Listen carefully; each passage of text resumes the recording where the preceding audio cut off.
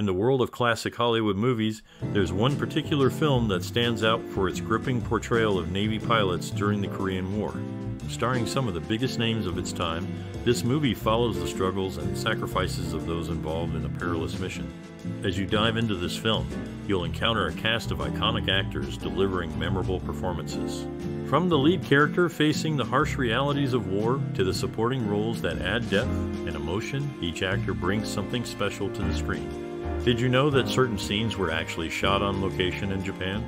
This adds an authentic touch to the movie, bringing viewers closer to the setting and the story's historical context. Beyond the well-known facts, there are lesser-known tidbits that add layers of fascination to this cinematic experience. From behind-the-scenes anecdotes to surprising trivia, there's always something new to discover about this beloved film. As you watch, you may find yourself laughing at funny moments, gasping at shocking twists, and feeling the weight of the character's struggles. It's these emotional highs and lows that make this movie truly memorable. Reflecting on personal experiences, many viewers hold fond memories of watching this film with loved ones or experiencing its impact on their own lives. Whether it's a shared movie night or a solitary viewing that leaves a lasting impression, The Bridges at Toko-Ri holds a special place in the hearts of many. So, whether you're a longtime fan or discovering this classic for the first time, there's always something new to appreciate and enjoy about this timeless piece of cinema. The narrative unfolds as a poignant tale of war, divided into three distinct sections: land, sea, and air. Commencing with a gripping incident at sea, the film immerses viewers into the harrowing experiences of its characters. Our protagonist, portrayed by William Holden, faces perilous situations, including a crash landing and subsequent confrontation with North Korean infantry. Alongside him, his comrades Rooney and Holliman navigate the treacherous landscapes of conflict and camaraderie.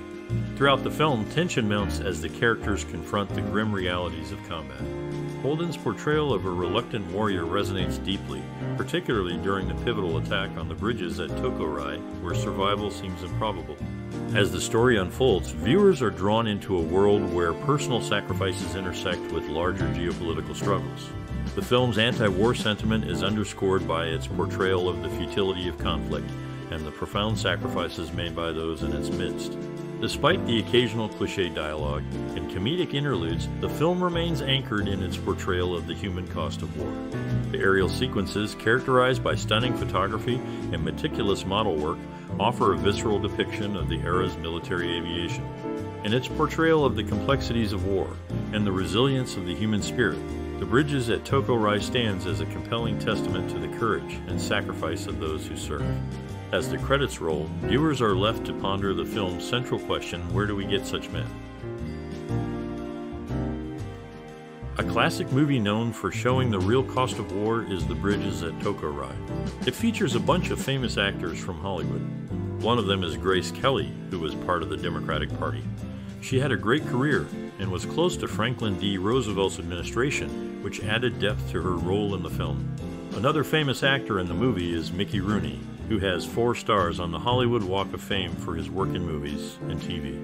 Earl Holliman, who's also in the movie, is known for his great acting skills.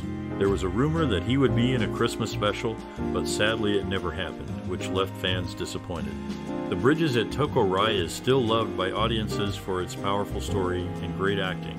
It reminds us how war affects people. It's a sign of the talent and hard work of everyone involved in making it.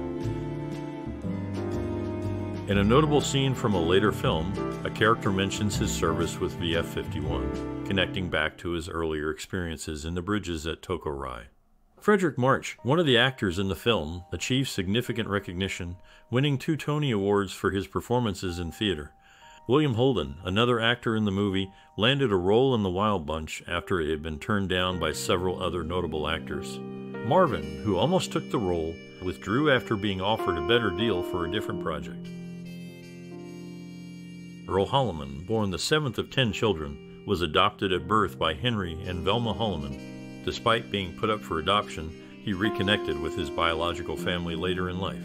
After his adopted father's passing when he was 13, he worked alongside his mother waiting tables and also in the oil fields to make ends meet. Holliman was considered for the role of Mr. Parker in A Christmas Story, which eventually went to Darren McGavin. William Holden starred alongside Gloria Swanson in Sunset BLVD and Judy Holliday in Born Yesterday. Both actresses were nominated for Best Actress Oscars for their performances, with Holliday winning.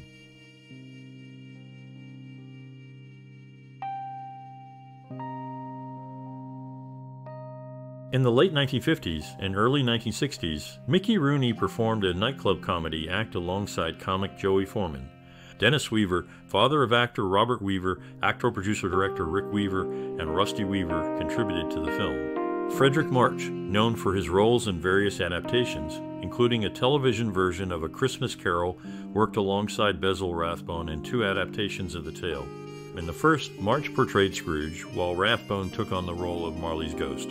In the second adaptation, March served as the narrator, while Rathbone portrayed Scrooge. Following the 1954 movie The Bridges at Toko-Ri, interesting facts about some of its cast members have emerged. For instance, Dennis Weaver, who played a role in the film, showcased his athleticism before his acting career took off. Placing 6th in the 1948 Olympic trials in the decathlon, Weaver's skill was notable, with Bob Mathias securing the first position. Earl Holliman, another actor in the film, had an intriguing incident in his career. In 1970, he filmed a television movie for 20th Century Fox titled The Legend of Joaquin Murrieta, but unfortunately it was never released and has since been lost. Holliman's beginnings in the film industry were modest yet memorable. During the 1950s, he always received top billing when his films were shown in his hometown of Oil City, Louisiana, and the Strand Theater in Shreveport, regardless of the size of his role. These anecdotes shed light on the diverse backgrounds and experiences of the actors involved in the bridges at Toko-Ri, adding depth to their performances on screen. In 1993, both the United States and Monaco made postage stamps to honor Grace Kelly. The U.S. stamp showed her as Grace Kelly, while the Monaco stamp called her Princess Grace.